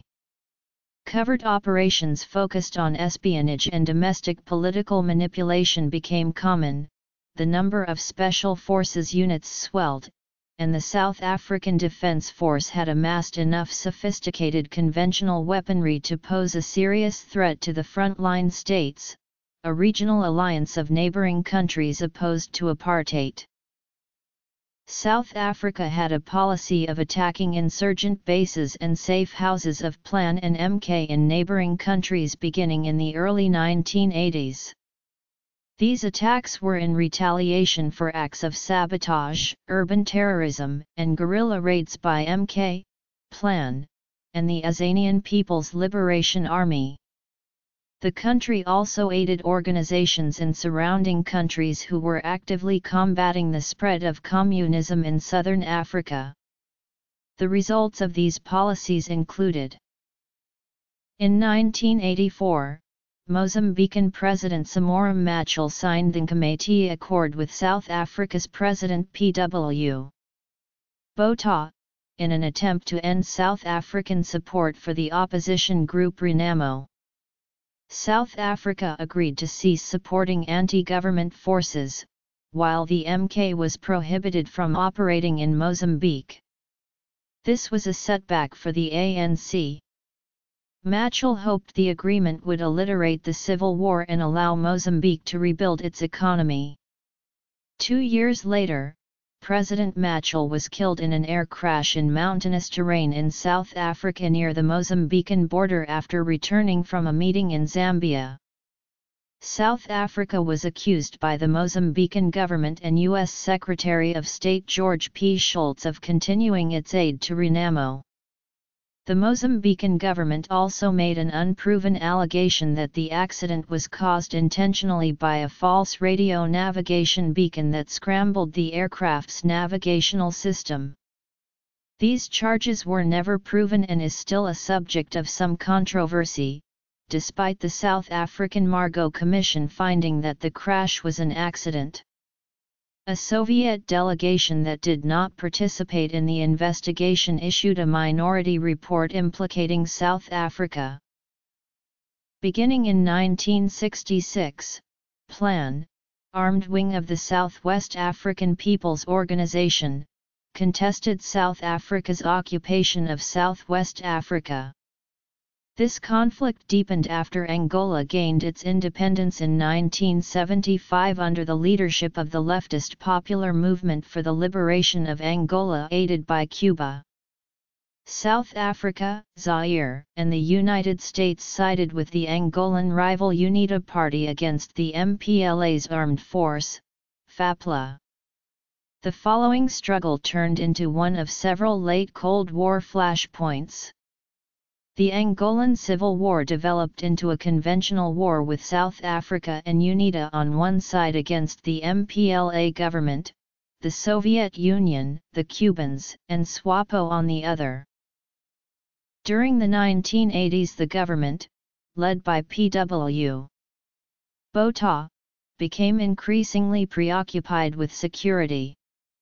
It set up a powerful state security apparatus to protect the state against an anticipated upsurge in political violence that the reforms were expected to trigger. The 1980s became a period of considerable political unrest, with the government becoming increasingly dominated by Botha's circle of generals and police chiefs, who managed the various states of emergencies. Botha's years in power were marked also by numerous military interventions in the states bordering South Africa, as well as an extensive military and political campaign to eliminate SWAPO in Namibia. Within South Africa, meanwhile, vigorous police action and strict enforcement of security legislation resulted in hundreds of arrests and bans, and an effective end to the ANC's sabotage campaign. The government punished political offenders brutally. 40,000 people annually were subjected to whipping as a form of punishment. The vast majority had committed political offences and were lashed 10 times for their crime. If convicted of treason, a person could be hanged, and the government executed numerous political offenders in this way. As the 1980s progressed, more and more anti-apartheid organizations were formed and affiliated with the UDF. Led by the Reverend Alan Bozak and Albertina Sisulu, the UDF called for the government to abandon its reforms and instead abolish apartheid and eliminate the homelands completely. Serious political violence was a prominent feature from 1985 to 1989, as black townships became the focus of the struggle between anti-apartheid organizations and the Botha government. Throughout the 1980s, township people resisted apartheid by acting against the local issues that faced their particular communities. The focus of much of this resistance was against the local authorities and their leaders, who were seen to be supporting the government. By 1985, it had become the ANC's aim to make black townships ungovernable by means of rent boycotts and other militant action. Numerous township councils were overthrown or collapsed, to be replaced by unofficial popular organizations, often led by militant youth. People's courts were set up, and residents accused of being government agents were dealt extreme and occasionally lethal punishments. Black town councillors and policemen, and sometimes their families, were attacked with petrol bombs, beaten, and murdered by necklacing, where a burning tire was placed around the victim's neck, after they were restrained by wrapping their wrists with barbed wire. This signature act of torture and murder was embraced by the ANC and its leaders.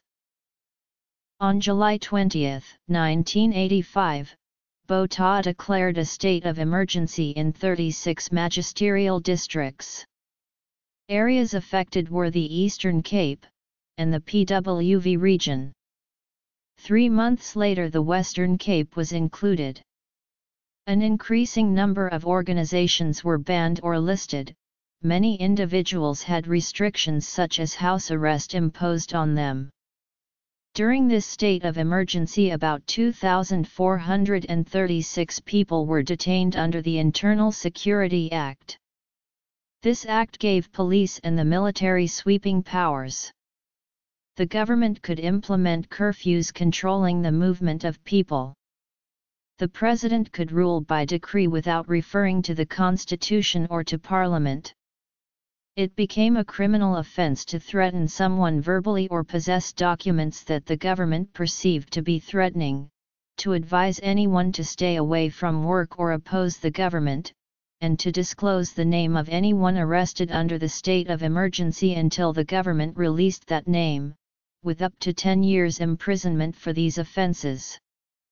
Detention without trial became a common feature of the government's reaction to growing civil unrest, and by 1988, 30,000 people had been detained.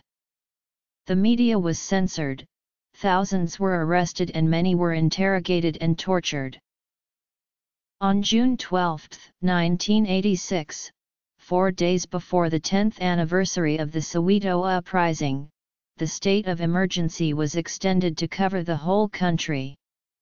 The government amended the Public Security Act, including the right to declare unrest areas, allowing extraordinary measures to crush protests in these areas. Severe censorship of the press became a dominant tactic in the government's strategy, and television cameras were banned from entering such areas. The state broadcaster, the South African Broadcasting Corporation, provided propaganda in support of the government. Media opposition to the system increased, supported by the growth of a pro-ANC underground press within South Africa. In 1987, the state of emergency was extended for another 2 years. Meanwhile, about 200,000 members of the National Union of Mine Workers commenced the longest strike in South African history. 1988 saw the banning of the activities of the UDF and other anti-apartheid organizations. Much of the violence in the late 1980s and early 1990s was directed at the government, but a substantial amount was between the residents themselves.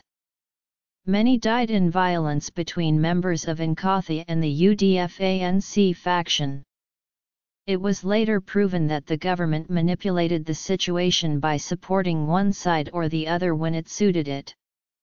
Government agents assassinated opponents within South Africa and abroad. They undertook cross-border army and air force attacks on suspected ANC and PAC bases. The ANC and the PAC in return exploded bombs at restaurants, shopping centers, and government buildings such as magistrates' courts. Between 1960 and 1994, according to statistics from the Truth and Reconciliation Commission, the Inkatha Freedom Party was responsible for 4,500 killings, South African security forces were responsible for 2,700 killings and the ANC was responsible for 1,300 killings. The state of emergency continued until 1990, when it was lifted by State President F.W. de Klerk. Apartheid developed by racism of colonial factors and due to South Africa's unique industrialization. The policies of industrialization led to segregation of and classing of people, which was specifically developed to nurture early industries such as mining and capitalist culture. Cheap labor was the basis of the economy, and this was taken from what the state classed as peasant groups and the migrants.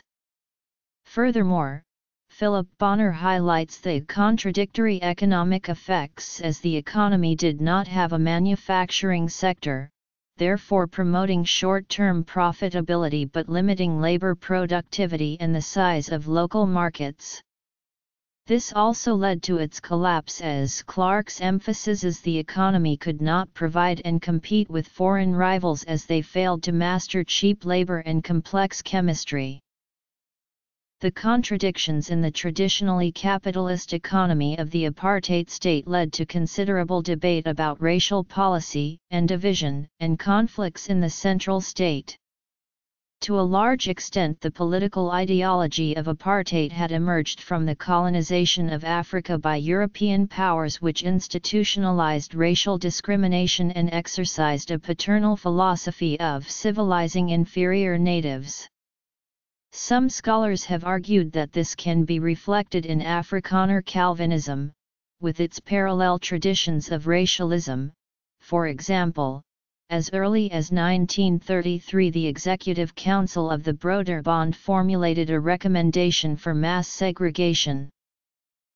External Western influence can be seen as one of the factors that arguably greatly influenced political ideology, particularly due to the influences of colonization.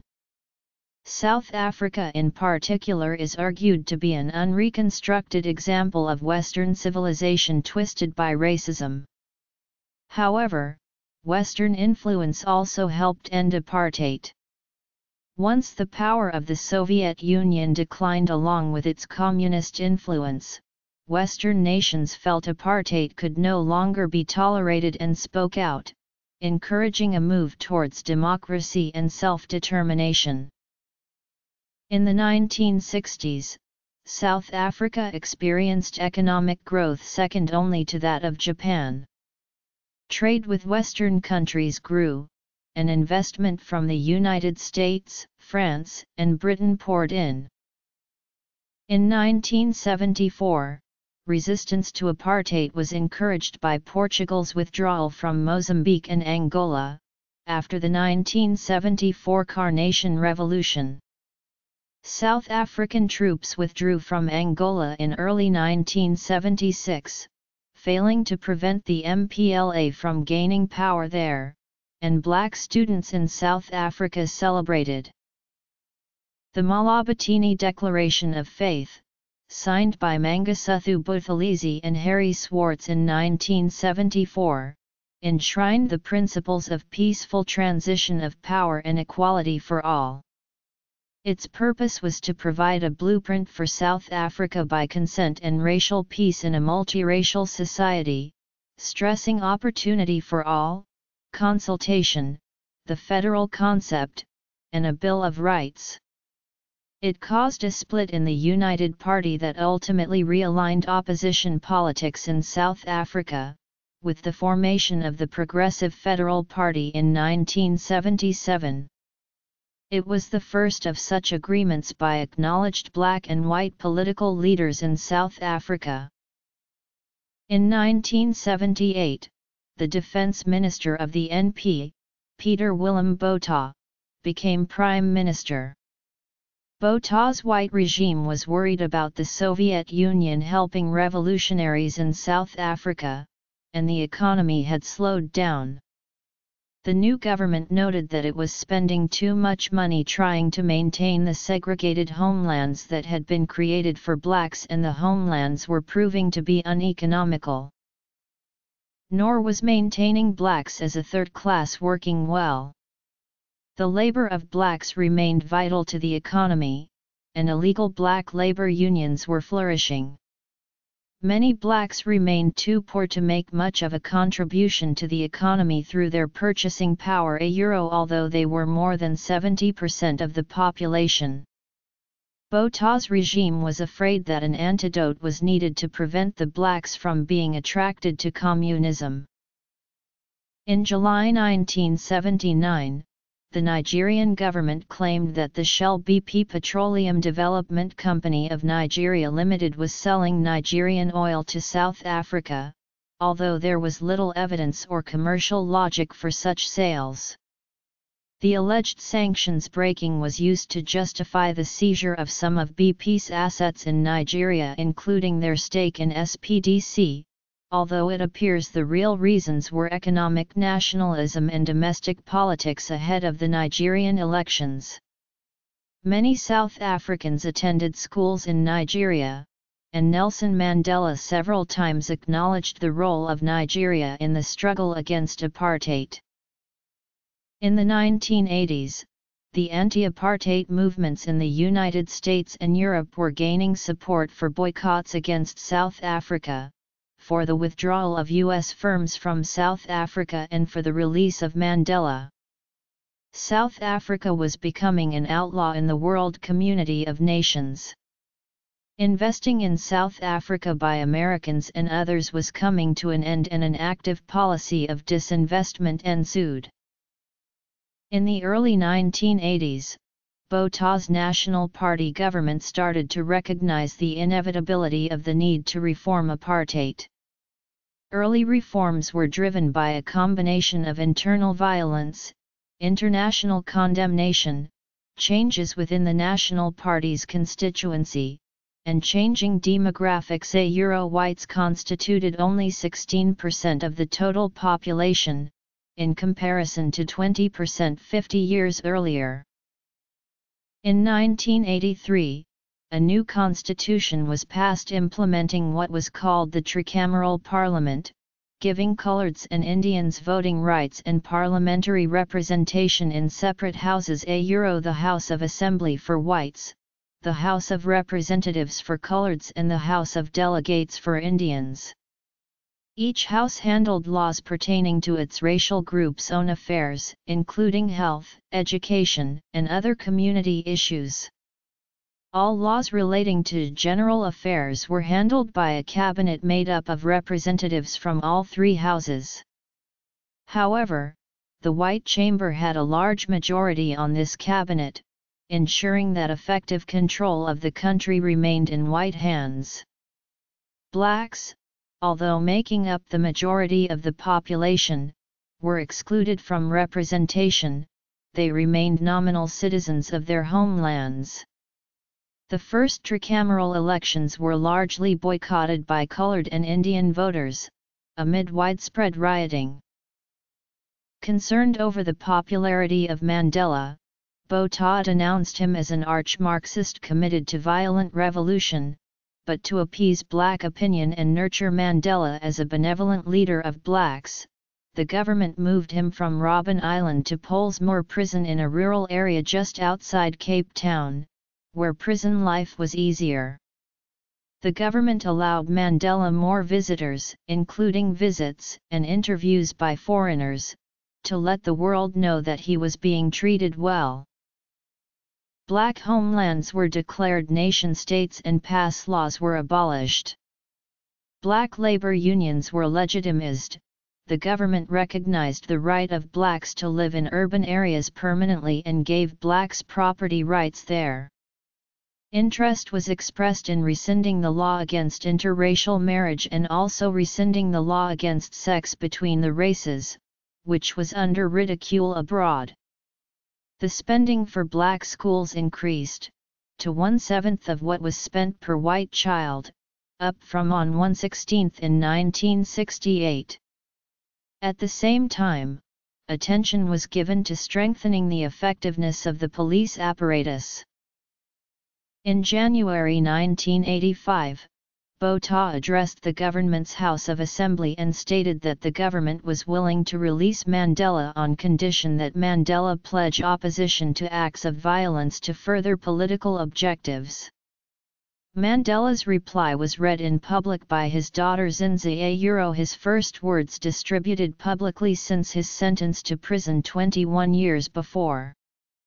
Mandela described violence as the responsibility of the apartheid regime and said that with democracy there would be no need for violence.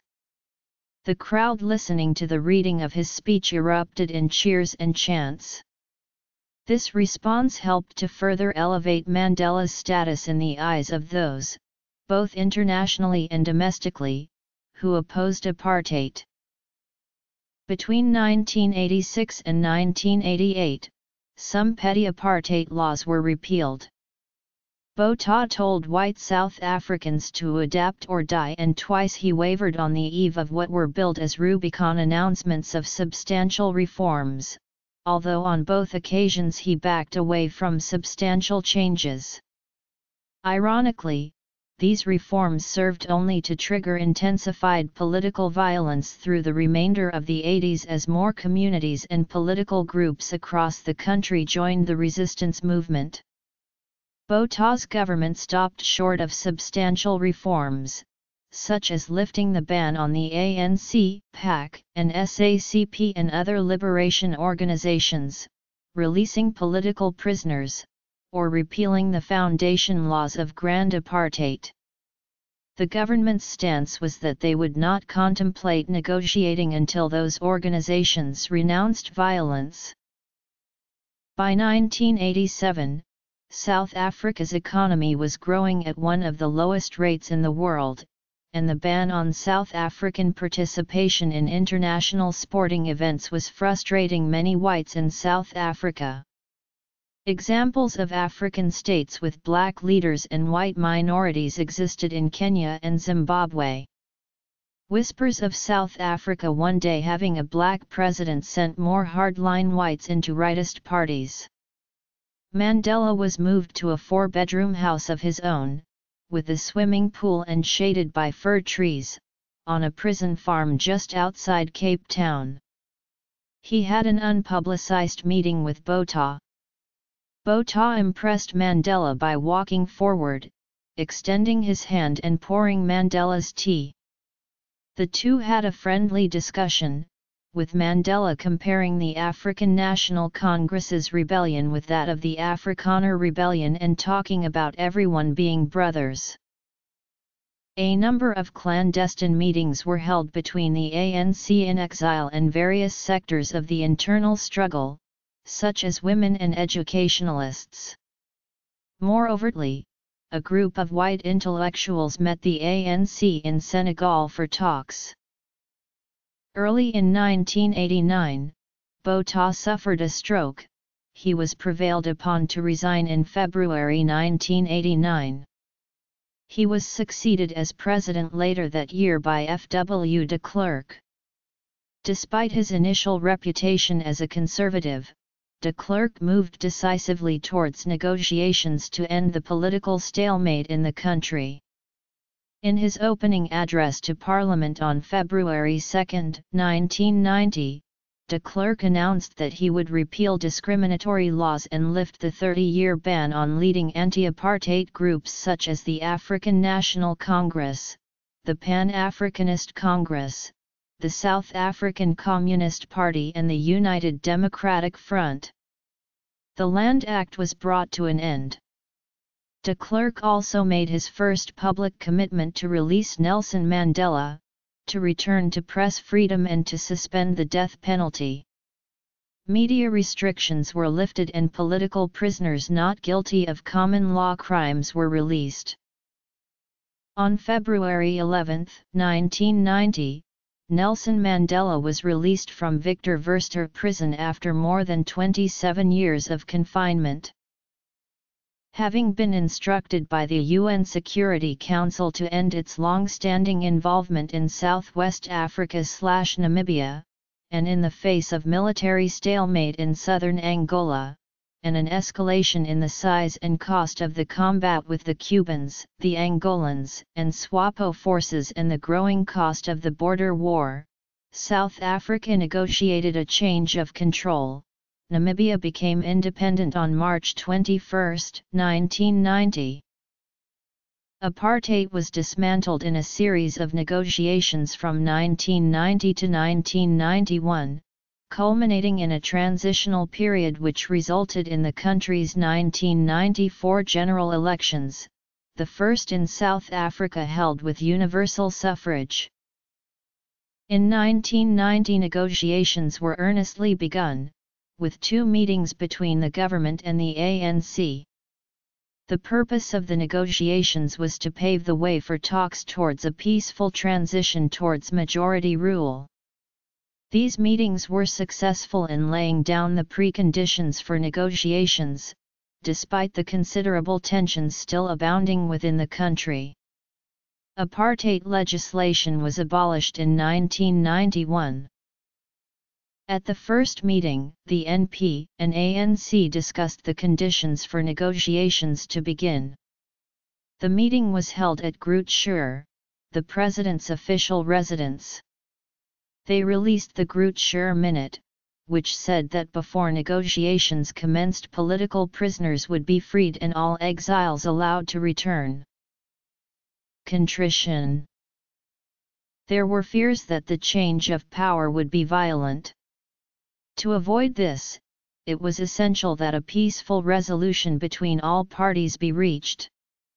In December 1991, the Convention for a Democratic South Africa began negotiations on the formation of a multiracial transitional government and a new constitution extending political rights to all groups. CODESA adopted a declaration of intent and committed itself to an undivided South Africa. Reforms and negotiations to end apartheid led to a backlash among the right-wing white opposition, leading to the Conservative Party winning a number of by-elections against NP candidates. De Klerk responded by calling a whites-only referendum in March 1992 to decide whether negotiations should continue. A 68% majority gave its support, and the victory instilled in de Klerk and the government a lot more confidence, giving the NP a stronger position in negotiations. When negotiations resumed in May 1992, under the tag of CODESA II, stronger demands were made. The ANC and the government could not reach a compromise on how power should be shared during the transition to democracy. The NP wanted to retain a strong position in a transitional government, and the power to change decisions made by Parliament. Persistent violence added to the tension during the negotiations. This was due mostly to the intense rivalry between the Inkatha Freedom Party and the ANC and the eruption of some traditional tribal and local rivalries between the Zulu and Xhosa historical tribal affinities, especially in the southern Natal provinces. Although Mandela and Buthelezi met to settle their differences, they could not stem the violence. One of the worst cases of ANC-IFP violence was the Boipatong massacre of June 17, 1992, when 200 IFP militants attacked the Gauteng township of Boipatong, killing 45. Witnesses said that the men had arrived in police vehicles, supporting claims that elements within the police and army contributed to the ongoing violence. Subsequent judicial inquiries found the evidence of the witnesses to be unreliable or discredited, and that there was no evidence of National Party or police involvement in the massacre. When de Klerk visited the scene of the incident, he was initially warmly welcomed, but he was suddenly confronted by a crowd of protesters brandishing stones and placards. The motorcade sped from the scene as police tried to hold back the crowd. Shots were fired by the police, and the PAC stated that 3 of its supporters had been gunned down. Nonetheless, the Boipatong massacre offered the ANC a pretext to engage in brinkmanship. Mandela argued that de Klerk, as head of state, was responsible for bringing an end to the bloodshed. He also accused the South African police of inciting the ANC-IFP violence. This formed the basis for ANC's withdrawal from the negotiations, and the Codesa Forum broke down completely at this stage. The Bisho massacre on September 7, 1992 brought matters to a head. The Ciskei Defense Force killed 29 people and injured 200 when they opened fire on ANC marchers demanding the reincorporation of the Ciskei homeland into South Africa. In the aftermath, Mandela and de Klerk agreed to meet to find ways to end the spiraling violence. This led to a resumption of negotiations. Right-wing violence also added to the hostilities of this period. The assassination of Chris Hani on April 10, 1993 threatened to plunge the country into chaos. Hani, the popular General Secretary of the South African Communist Party, was assassinated in 1993 in Dawn Park in Johannesburg by Janusz Walua, an anti-communist Polish refugee who had close links to the white nationalist Afrikaner Weerstandsbeweging. Hani enjoyed widespread support beyond his constituency in the SACP and ANC and had been recognized as a potential successor to Mandela. His death brought forth protests throughout the country and across the international community, but ultimately proved a turning point, after which the main parties pushed for a settlement with increased determination. On June 25, 1993, the AWB used an armored vehicle to crash through the doors of the Kempton Park World Trade Center where talks were still going ahead under the negotiating council, though this did not derail the process. In addition to the continuing black-on-black violence, there were a number of attacks on white civilians by the PAC's military wing, the Azanian People's Liberation Army. The PAC was hoping to strengthen their standing by attracting the support of the angry, impatient youth. In this St. James Church massacre on July 25, 1993, members of the APLA opened fire in a church in Cape Town, killing 11 members of the congregation and wounding 58. In 1993 de Klerk and Mandela were jointly awarded the Nobel Peace Prize for their work for the peaceful termination of the apartheid regime, and for laying the foundations for a new democratic South Africa. Violence persisted right up to the 1994 elections. Lucas Mangope, leader of the Bophuthatswana homeland, declared that it would not take part in the elections. It had been decided that, once the temporary constitution had come into effect, the homelands would be incorporated into South Africa, but Mangope did not want this to happen. There were strong protests against his decision, leading to a coup d'état in Bophuthatswana on March 10 that deposed Mangope, despite the intervention of white right-wingers hoping to maintain him in power. 3 AWB militants were killed during this intervention, and harrowing images were shown on national television and in newspapers across the world. 2 days before the elections, a car bomb exploded in Johannesburg, killing 9. The day before the elections, another one went off, injuring 13. At midnight on 26 April 1994 the old flag was lowered, and the old national anthem Die Stem was sung, followed by the raising of the new rainbow flag and singing of the other CO official anthem, Nkosi Siklel I Africa. The election was held on April 27, 1994 and went off peacefully throughout the country as 20 million South Africans cast their votes. There was some difficulty in organizing the voting in rural areas, but people waited patiently for many hours to vote amidst a palpable feeling of goodwill. An extra day was added to give everyone the chance. International observers agreed that the elections were free and fair. The European Union's report on the election, compiled at the end of May 1994, published 2 years after the election, criticized the Independent Electoral Commission's lack of preparedness for the polls, the shortages of voting materials at many voting stations, and the absence of effective safeguards against fraud in the counting process. In particular, it expressed disquiet that no international observers had been allowed to be present at the crucial stage of the count when party representatives negotiated over disputed ballots. This meant that both the electorate and the world were simply left to guess at the way the final result was achieved. The ANC won 62.65% of the vote, less than the 66.7% that would have allowed it to rewrite the constitution. 252 of the 400 seats went to members of the African National Congress. The NP captured most of the white and colored votes and became the official opposition party.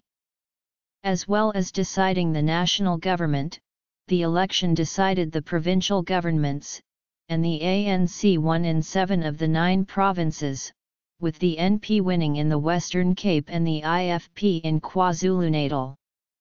On May 10, 1994, Mandela was sworn in as South Africa's president. The Government of National Unity was established, its cabinet made up of 12 ANC representatives, 6 from the NP, and 3 from the IFP. Thabo Mbeki and de Klerk were made deputy presidents. The anniversary of the elections, April 27, is celebrated as a public holiday known as Freedom Day. The following individuals, who had previously supported apartheid, made public apologies.